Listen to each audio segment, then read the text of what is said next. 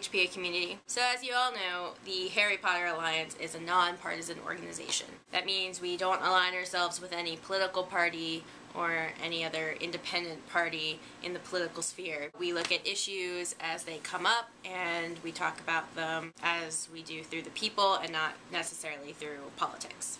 That being said, the HPA is still a huge advocate for participation, and that means voting. Now, the reason why I'm talking about absentee ballot voting is because I am going to be away from my voting area this upcoming election. And if you haven't heard, it's the upcoming presidential election for the US.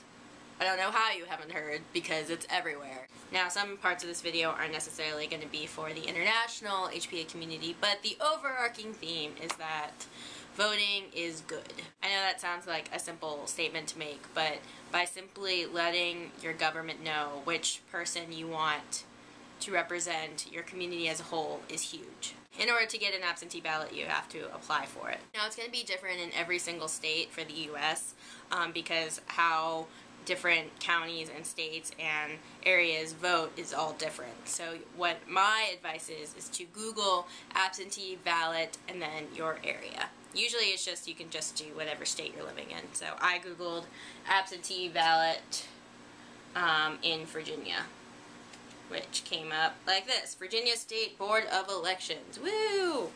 And it gives you all the lists. It tells you if you can apply for an absentee ballot, what you have to do. I'm sure you could do it online because everything's online now. And then you get this, and you fill out the form, and then you send that in. And you can probably go to your voter registration office too to get these as well. You don't have to just do it online. Do some research. Google is your friend. It will help you. If you're not going to be within your area on the day of the election this November, please, please get an absentee ballot. My friend Mallory put this in the best way possible, and this applies for everybody who lives in a democracy, and that is that people died to give you the right to vote.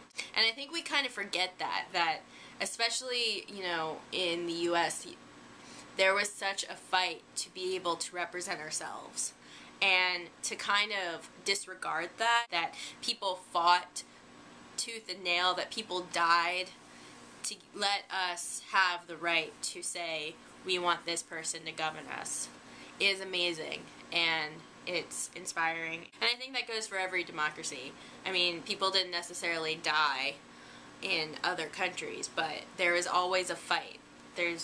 Democracy is not something that we got simply by signing the Constitution, by simply signing the Declaration of Independence. We got it because we wanted it and we fought for it. This is my plea to you to participate, not only in voting here, but in every other campaign that you can think of. People are not as fortunate as we are, and the fact that we get to stand up and say we want to change things is awesome and amazing. Also check out our Indiegogo Equality for the Win stuff because we're doing so well. We're the little campaign that could. Links in the description thing. I will see you guys next week. Laura and I will see you on Friday, and peace out.